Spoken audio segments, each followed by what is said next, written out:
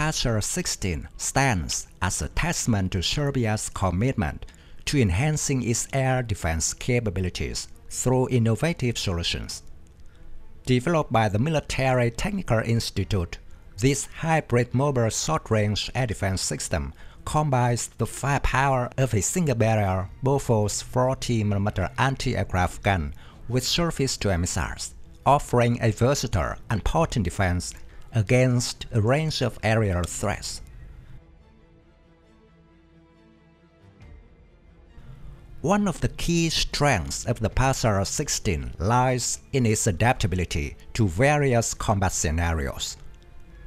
By integrating both anti-aircraft guns and surface-to-air missiles, the system provides a comprehensive defense mechanism suitable for protecting infantry, mechanized armor units, and artillery missiles.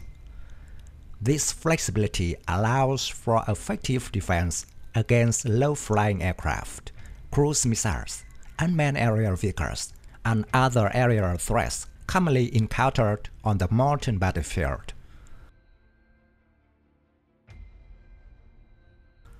The system is located on the armor chassis FAP 2026 BSAV with 6x6 drive. The armor turret is located on the rear of the armor vehicle. At the heart of this system is the RPS-42 radar, commonly known as a multi-mission hemispheric radar, which provides unparalleled situational awareness and target acquisition capabilities.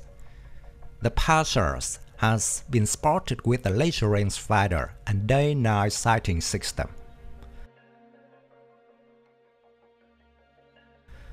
The PASARS-16 main armament is the Bofors 40mm anti-aircraft autocannon. Designed in the 1930s by the Swedish arms manufacturer Bofors, during the 1970s, Serbian arms manufacturer Zastava Arms acquired a license from Bofors to produce the L-70 version. Ammunition for the autocannon is produced by Serbian company Sloboda. In 2020, a new programmable airburst ammunition containing 1,100 tungsten pellets was reportedly developed for use by the PASARS-16.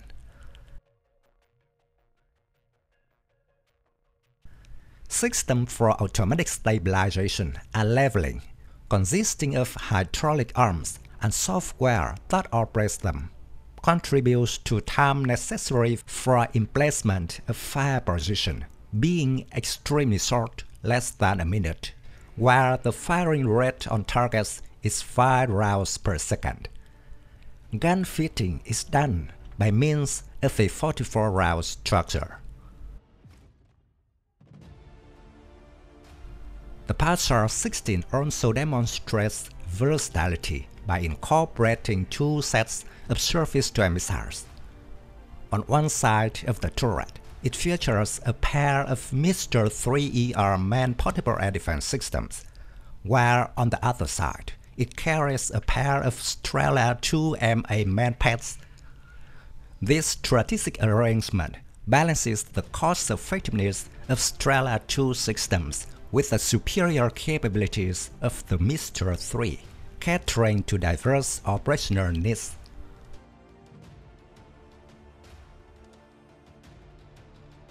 In 2021, the Serbian Armed Forces acquired 18 sets of 50 French Mr. 3 missiles, which are currently being integrated into the PASARS-16.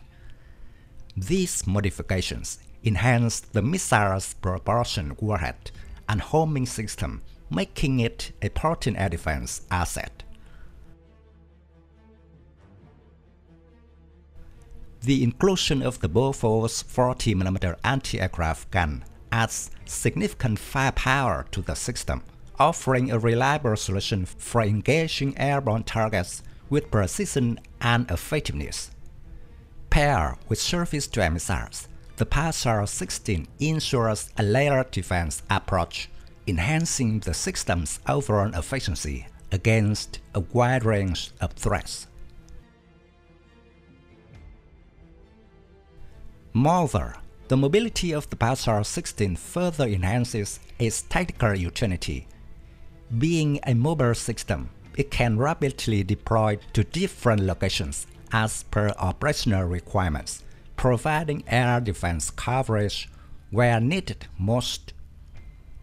This agility allows for greater flexibility in response to dynamic battlefield conditions, ensuring that critical assets remain protected at all times.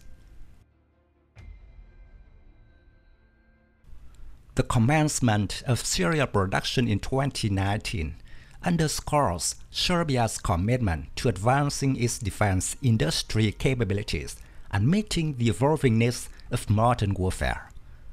As a domestically developed and produced system, the PASARS-16 not only enhances Serbia's national security, but also showcases the country's technological prowess and self-reliance in defense manufacturing.